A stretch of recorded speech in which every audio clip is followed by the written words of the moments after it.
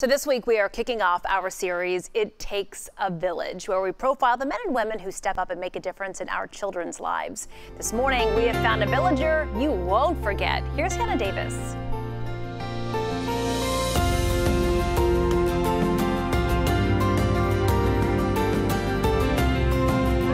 What around Putney was that northern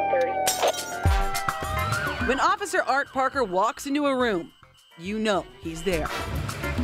6 feet, 2 inches tall, decked out in his police uniform, he is not to be messed with. Then Officer Parker unleashes his not-so-secret and most powerful weapon. I got a brand new big one, so hey. Today he's meeting Plano's newest teachers, and clearly he has already won over the crowd. It's gonna be a good year. Everybody adores him. He's a great guy.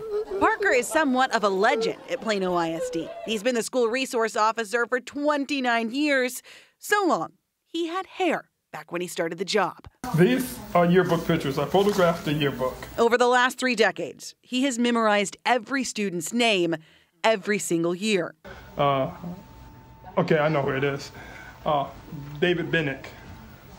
Oh, see. Oh my gosh! He showed us how he does this, tackling the names of 700 plus students this year, plus a detail about every single one. It makes a big difference. You walk into a student, you know their name. Not only know their name, but know something about them. We posted this online, and the response, it was amazing.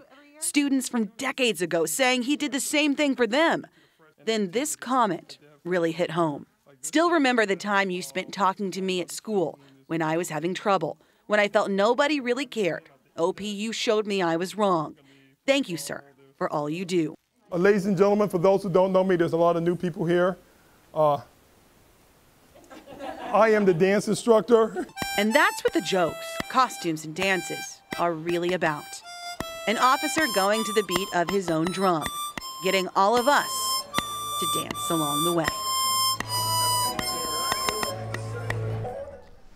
Officer Parker works at Clark High School in Plano ISD, but also visits other schools on his own time so he can reach even more kids. Now, let me tell you this. We've got an incredible response from people who've been impacted by Officer Parker, not just some of those messages, but we're talking on our Facebook page and comments. So the Facebook post has been shared 1,300 times. I saw it's been retweeted nearly 400. 200,000 people have seen it, commented. It's just exploded, so it shows you that it's far-reaching all these years. So he may be impacting kids he's never even met before. So good to see that that's making its rounds out there. If you haven't seen the whole thing, if you only caught that part way through, it is on there for you to be able to watch and share as well.